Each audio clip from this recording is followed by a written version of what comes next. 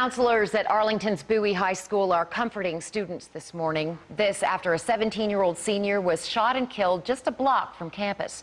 The Tarrant County Medical Examiner identified the victim this morning as Anthony Strather Jr. Strather played defensive end on the football team. Another teen was also shot but is expected to survive.